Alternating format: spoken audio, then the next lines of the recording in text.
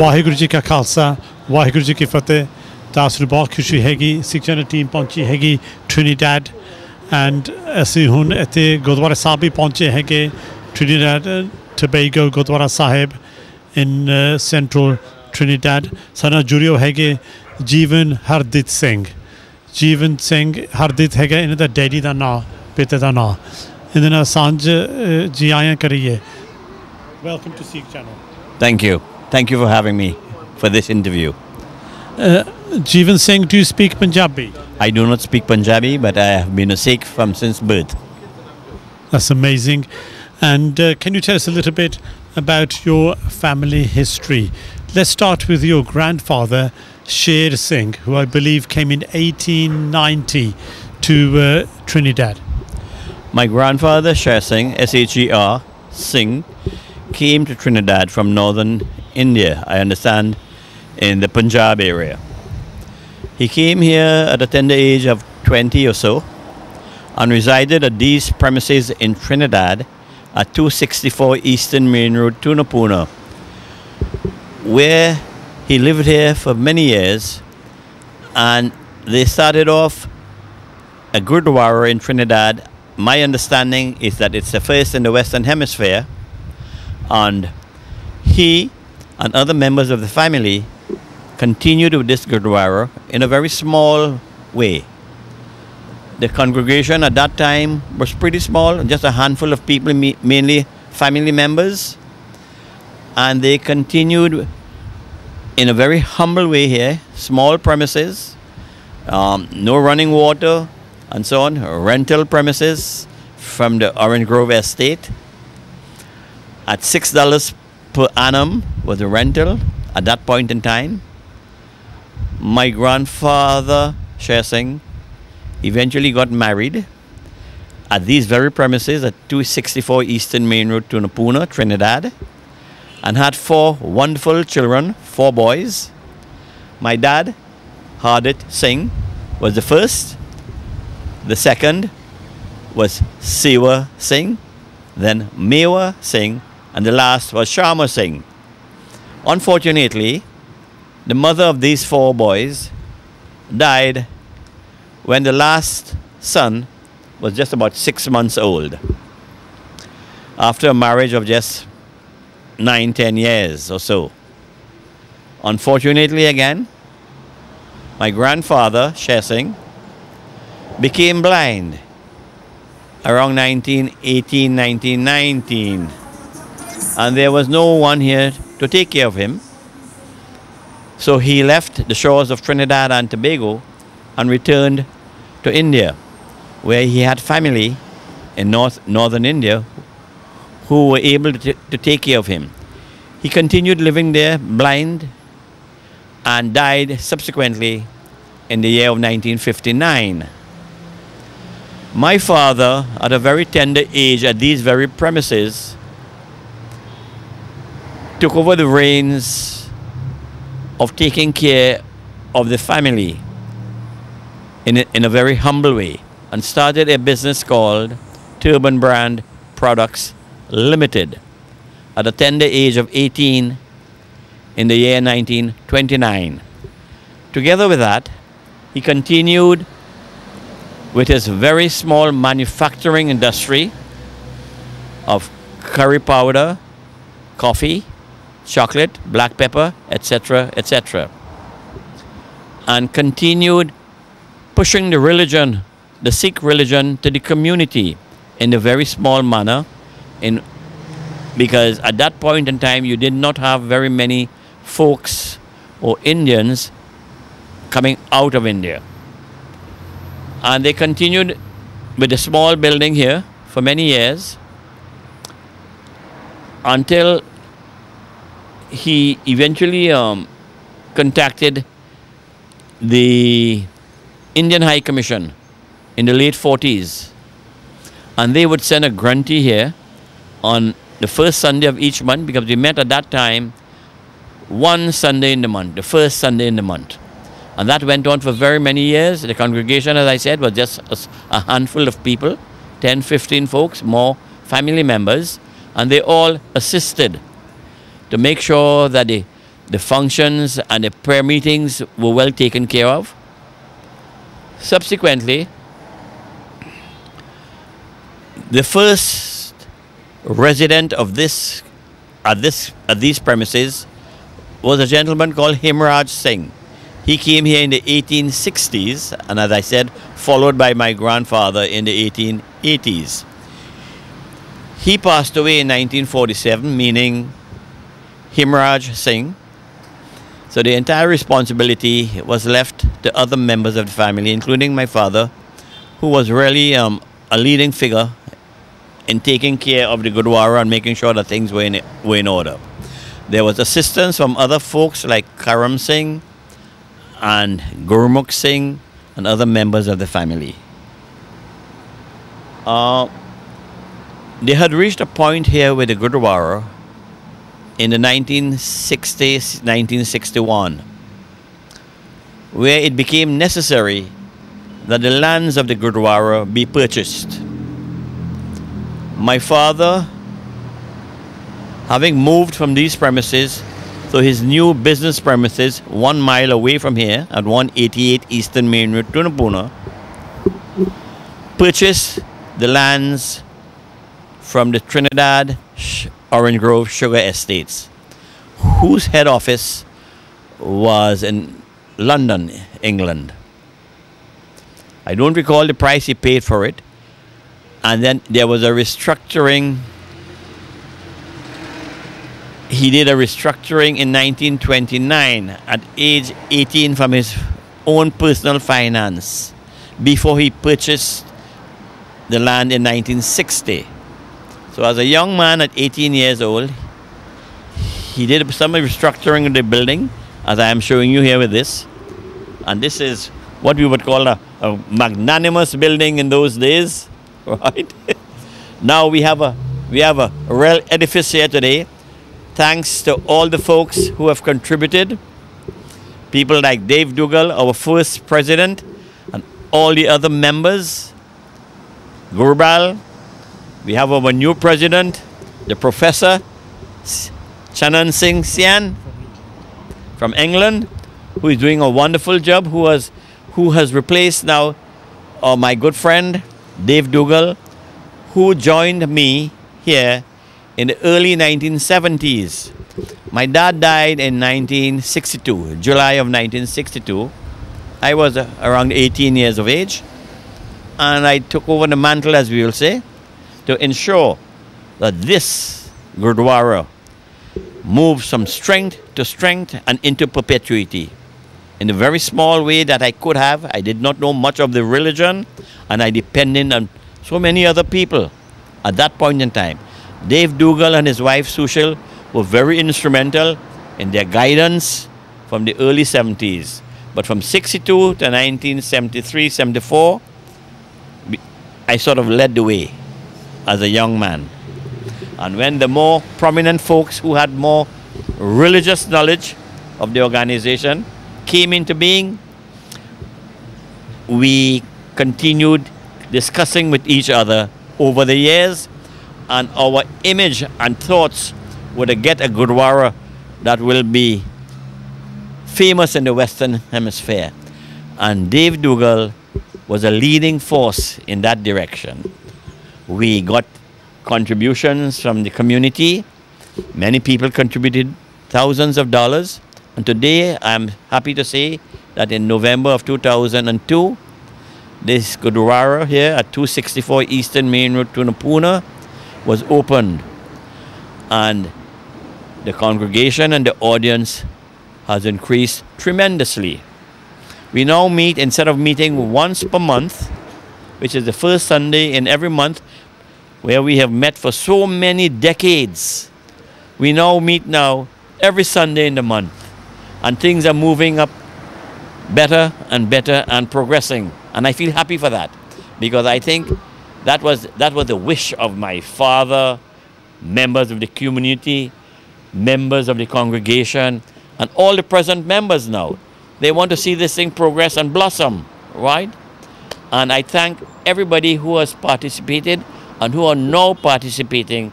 And I look forward to this religion and to our organization in Trinidad and Tobago to move from strength to strength. Is there anything else you would like Thank to you very much, Jeevan Singh. I'd like to go back to your grandfather and father. Yes.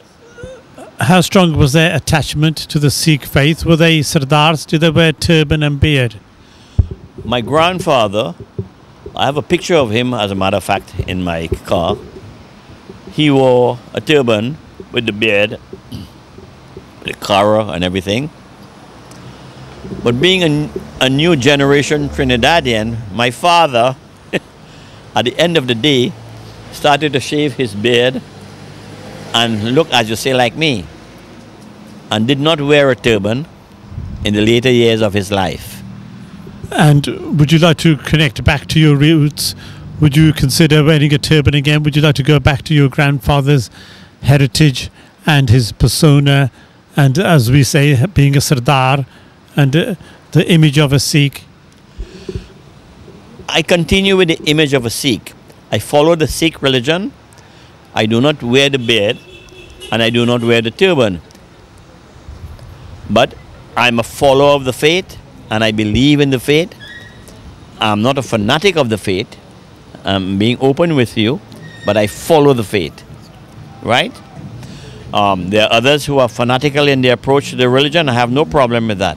I follow the faith as much as I can, and I look forward to continue doing that for the rest of my life. Very good. And you've been serving the Gurdwara and the community for many, many decades, which is tremendous. And in terms of language, because obviously your grandfather and father, your father spoke Punjabi. Yes, my grandfather spoke it fluently.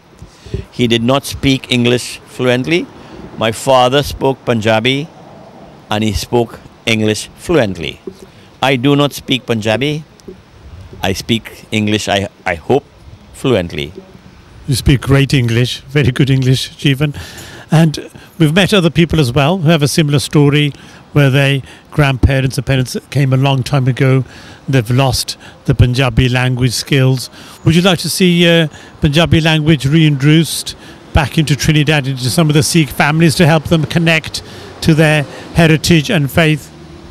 I would love to see the religion move from strength to strength, whether it's by the teaching of the language, whether it's by the customs and the cultural diversity of the religion and the people of India. And I am seeing that it's taking place. The young ones now are being taught at the Gurdwara, and we are opening all the doors for them. And I am happy to see that. That's tremendous.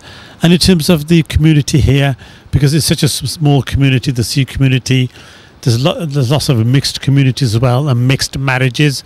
Do they work? Do you think if people marry outside of the Sikh faith, a partner from another religion or community, can they keep a strong connection to the Sikh community and Sikh faith? They do. Even if there's intermarriage, whether you get married into the Christian faith or you get married to a Hindu or Muslim, they all participate in the religious affairs at the Sikh Gurdwara.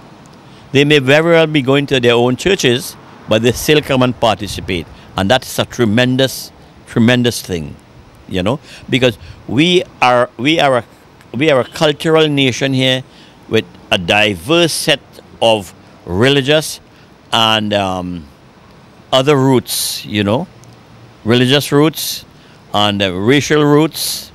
And we have all sorts of races here, all sorts of religions here, but we integrate. And we are all, as we say, one. We do not discriminate. What do you consider yourself? Your grandfather was from the Punjab, a Sardar and Sikh, and you are now very much based here in Trinidad. Do you still consider yourself Punjabi, or do you consider yourself more Trinidadian or a mix? I am Trinidadian of Indian descent, North Indian descent. Right? But I am Trinidadian, born in Trinidad and Tobago. And your children, the next generation of your family, have they kept a connection to the roots laid down by their grandfather and your father?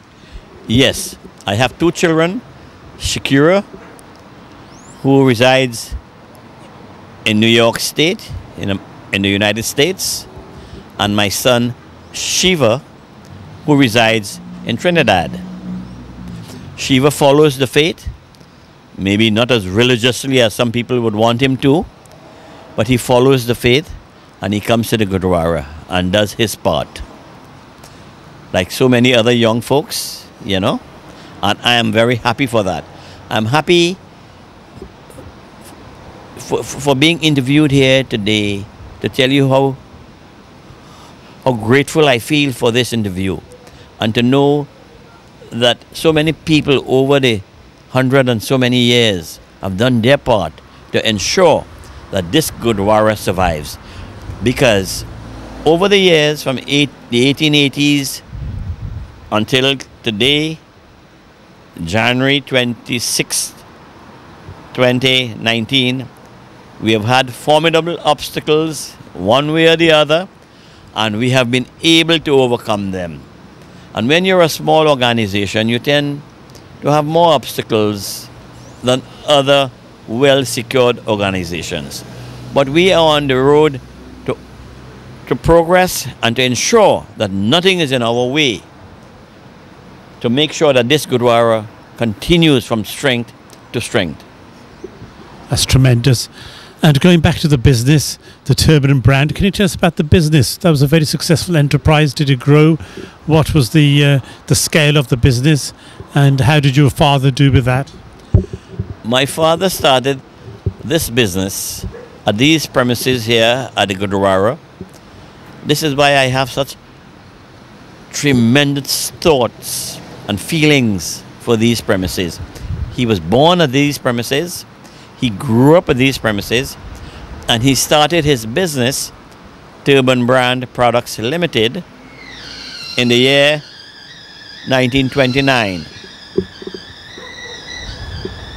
With a very small mill, one person riding his bicycle, grinding his spices, and going on his bicycle and selling in the community until he progressed from a bicycle to a vehicle, and then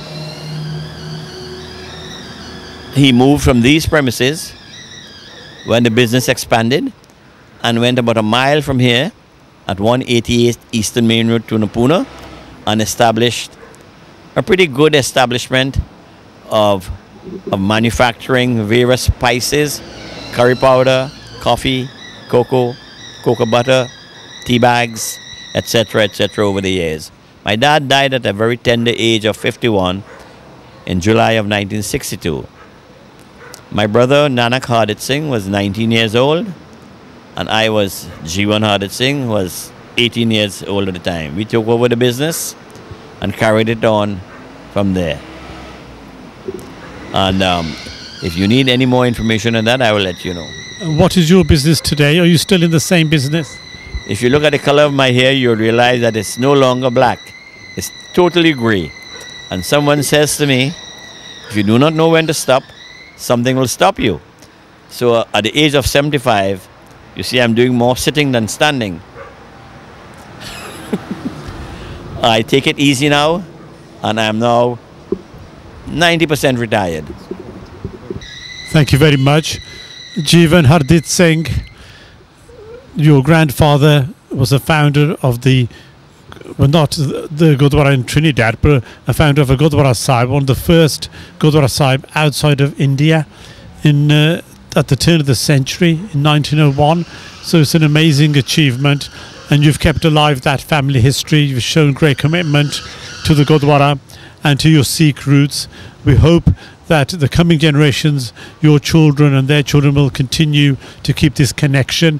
Do you think it's important to keep that connection, and how can we ensure they do keep a connection, because the world is changing so fast? I am certain, with the guidance that my family and friends and all the people who support the Gurdwara here in Trinidad and Tobago, that this Gurdwara will be supported, and it will move from strength to strength. With the guidance of our past president, Dave Dougal, our present president, Professor Chanan Singh, Sian, and all the other members of the executive committee, trustees, and all the organizing members. I look forward to it, and I'm certain in my mind that when we move on, others will take our place, and we will be happy for that. Do you feel any sense of loss or any sense of loss of any part of your family with your grandfather and father when they went on their next journey? Has the family dynamics changed? Have you, because you've now part of the Trinidadian society and it's a modern world, do you think there's been a transition in the family history, in the family makeup, because they were from a different era, they had a different connection to the Sikh faith, and now you have a different connection? Do you think you've lost something when they passed? I would say that I have not lost anything, but I do not know as much as they knew about the religion. But I am doing my part and doing as much as I can. I'm not a fanatic of the religion, but I am doing my part and hoping that other people follow in my footsteps, in my grandfather's footsteps, in my father's footsteps, and all the other people who have participated. Would you like to learn more? Would you like to take more time, or is that one of your wishes to try and learn more about the Sikh faith and more about what inspired your grandfather to start this Gurdwara Sahib? Yes, I would like to, and I'm doing that as time goes on. I am. That's tremendous. And the Sikh channel, that's our mission. Our tagline is to bring millions of Sikhs together around the world and to bring them closer to their faith, to connect them in a very moderate and modern way. And we'll be very pleased to involve you in some of our broadcasts and keep a connection to the Trinidad Sikh community and help facilitate anybody who wants to learn more to come closer to their faith. That'd be great. And we'll be very pleased to do that and partner with you. And any final words you'd like to say to the global Sikh community? What I would like to say is that this is a religion that was founded so many years ago by Guru Nanak, and it has survived the passage of time, and it is growing from strength to strength, and I am certain that it is going to expand all over the world, and we are going to have followers that you will be surprised of in so many years to come, because the Sikh community is a very formidable community. They are a strong, willing, with a lot of resourcefulness behind them. There are people who do not give up. They persevere. I see it in them. I don't know what it is, why and how, I do not know, but I can tell you, in the average Sikh that I have met, it is somebody that you would admire and want to be part of their life and lifestyle, as against so many other groups in this world today. We are a handful in terms of population, but we are a giant in terms of other things. That's amazing, inspirational words from Jeevan Hardit Singh, the grandson of the founder of the first Gurdwara Sahib, not only here in Trinidad, but in the Western world. This Gurdwara was founded at the turn of the century in 1901. Well, sorry, actually in 1880 is the actual start date of the Gurdwara Sahib, in 1880, and then it became more formalized at the turn of the century, and later on was rebuilt. And it's an amazing story, and we can see the passion inside Jeevan Singh, and it's very inspiring. Thank you very much for welcoming the Sikh Channel team here to Trinidad. Thank you very much. I do thank you so kindly. I do thank you so kindly for taking the interest in this religion and coming to Trinidad to interview us, and I do appreciate it. And on behalf of the entire Sikh community and Trinidad and Tobago, I thank you so kindly. Thank you very much. Waheguru Ji Ka Khalsa, Waheguru Ji.